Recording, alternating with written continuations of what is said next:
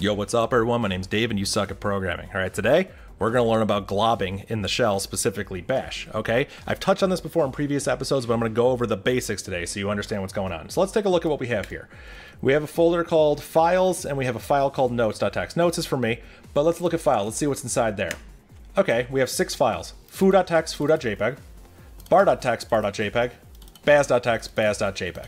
Cool, so we have 3 text files, 3 JPEG files. Really simple. What are we going to do here? Well, the first thing we can do is we can do ls-1. I don't know if you know about this. It separates the files by new lines. This makes it really easy to see what's going on. So let's do files star. Star will match anything. So there you go. There's our 6 files. It literally matched anything. Star.text. This will match anything up to the end of the string that ends in .text. So anything on the left side could be there. So there you go. We have our 3 text files. We could change that, of course, to JPEG. And there you go, we match all the JPEGs. We could change this to MP3, and look at that. We failed, because there were no MP3 files there. Cool, that's what we expect. On top of that, say we only wanted the foo files, we could do foo.star. And this will match anything that starts with foo. We can do, of course, bar.star, baz.star, and there you go, it'll expand just how you expect it to. There are also some other things you can use, which are super convenient.